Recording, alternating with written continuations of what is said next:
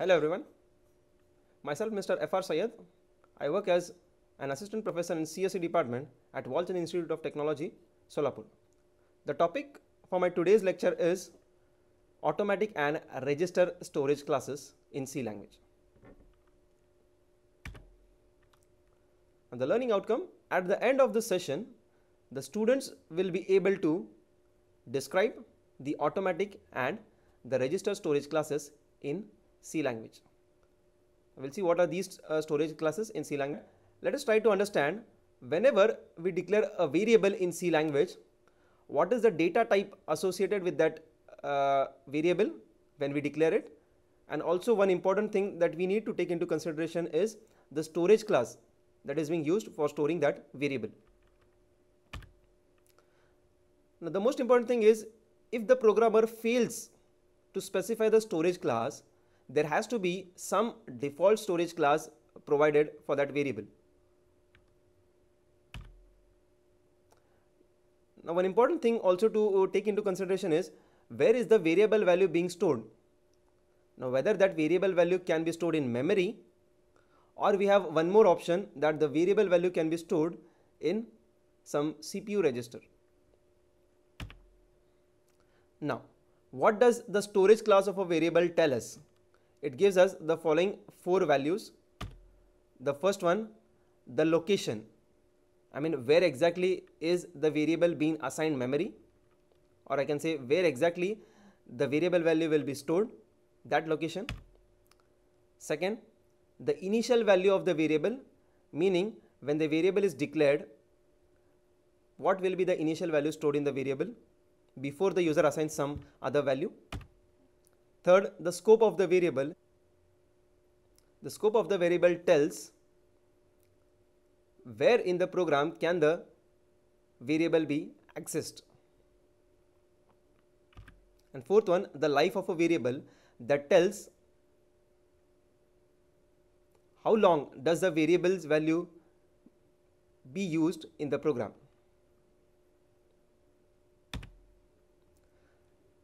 Now we have total 4 storage classes in C language.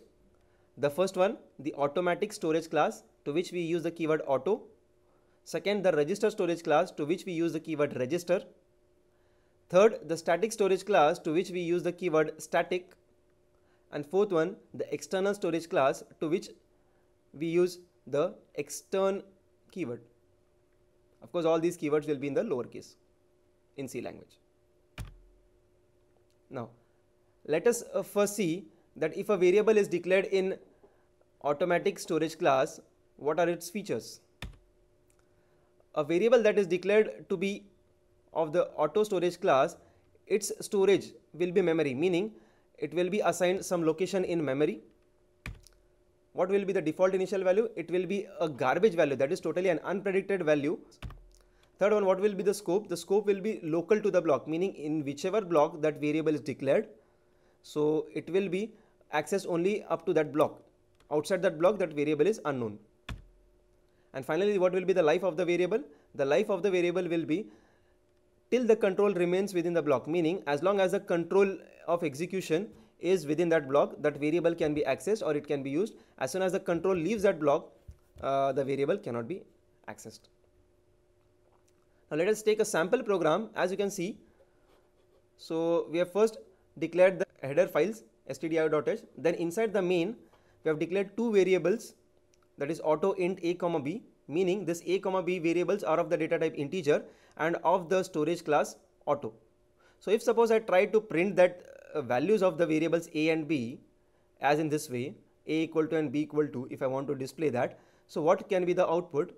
So let us see, the output will be a totally garbage value inside it.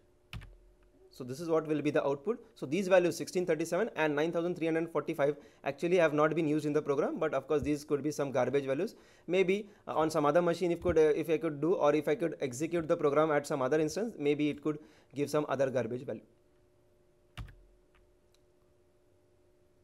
So now, depending upon what different values, garbage values we have getting, we could say that these values could also be unpredictable. So therefore care needs to be taken in that case, and that actually forces us to initialize the automatic variables. One more thing, to avoid such unpredicted results, the user has to initialize the variables. And of course, the keyword that is used, as I've already told, it is auto and not automatic. Automatic is the name of the storage class, auto is the keyword being used for that purpose. So let us take one more example as a sample program. So as you can see here, a k variable is declared whose value is initialized to 5, and of course whose storage class is auto. And if suppose I take inside another block indicated with the help of this curly braces, I want to display the values inside this innermost block, and then just outside that innermost block, value of the variable could be 5 in both the cases, because as we know, once initialized, the same value could be used. So that will actually give us the scope and the life of the variable. In the output, we have the values as 5 and 5 for the two different printf statements.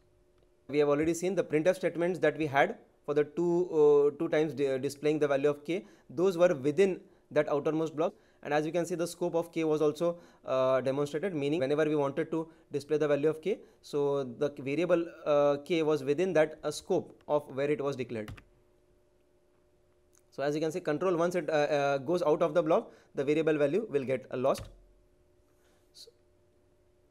So now we have a question for the students now. So students are expected to think and write the answer to the following question. Now to the left we have a program. So the students are expected to predict the output of the program. So pause the video and write your answer.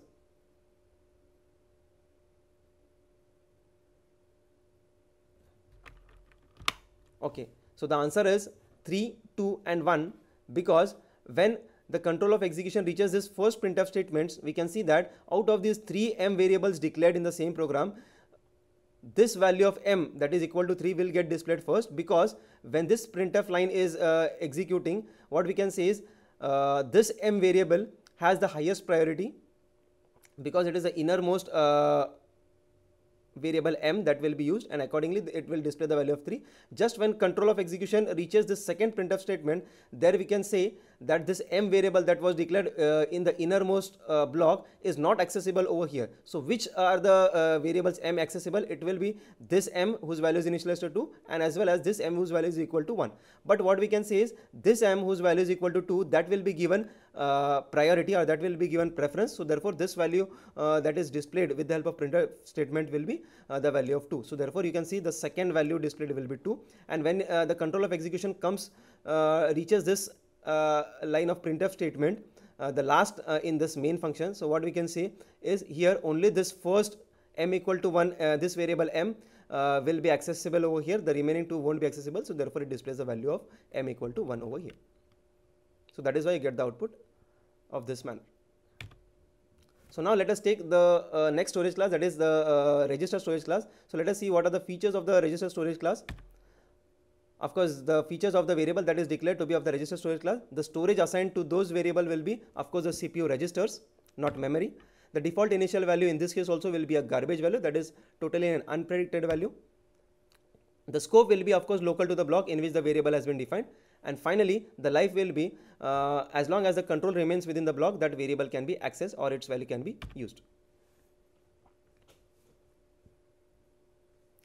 So what are the advantages? The advantages would be the variable that is declared to be of the register storage class, it could be accessed faster. Since it is declared in the register, it is very much nearer to the processor. So therefore the variables could be accessed faster.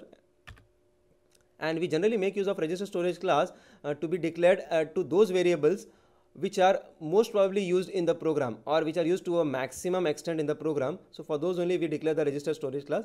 So the example could be the loop counters, which are generally used in a program.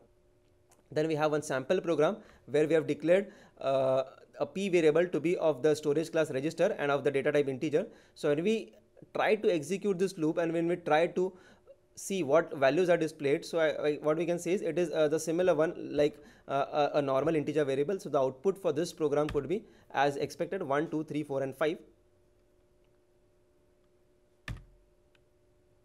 Now some important things to be noted are, whenever we declare a variable using the register storage class, value may or may not be stored in the CPU register. Now there could be some reasons. Let us check those reasons. The number of registers on a machine or a particular register may not be available for a variable to hold value. So that could be one of the reason. Another reason could be the register may be doing some other task. So probably the register may not be available. So in that case, the variable works as if the storage class is auto. I mean, even though we have declared the storage class as register for a particular variable, if it is not available, the storage class default could be the auto storage class.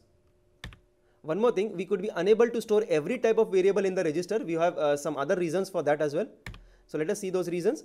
The first reason is we could have microprocessor which are having 16-bit registers. So in that case, when we see the float and the double data type, those have respectively 4-byte and 8-byte storage requirement. So therefore, the variables of such kind of data types cannot be used to store data in the register. Okay? And so therefore, compiler in that case treats variables to be of the auto storage class. So this is the reference used for the video lecture. Thank you.